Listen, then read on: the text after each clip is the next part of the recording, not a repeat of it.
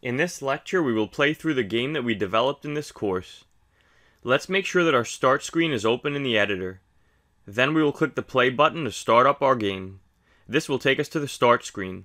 We can click on the start screen to start the game. Next, we are taken to the game's main menu. If we want to view the keyboard controls used to play the game, we can click the controls button. If we want to adjust the amount of lives or the time of the fights, we can click the settings button to take us to the settings screen where we can adjust those values. Once we are ready to start playing, we will click the 1P button to play the game. This will take us to the character selection screen.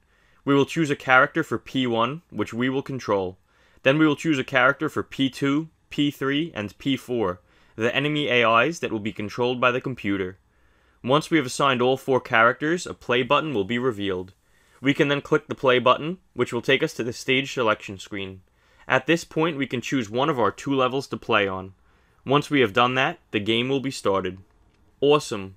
We now have created a game that truly resembles Super Smash Bros. Be sure to take full advantage of your character's moveset and do your best to send the enemy characters flying off of the stage. As you know, we can jump using the up arrow key, move left and right using the left and right arrow keys, and use the weak, medium, and strong attacks using the Z, X, and C keys on the keyboard. Once the time on the clock expires, the winning character or group of winning characters will be shown on the celebration screen. If we wish to go back to the main menu, we can click the play button again. If we are finished playing, we can click the play button at the top of the Unity editor to exit play mode. In the next lecture, we will look at a recap of what we learned in this section of the course.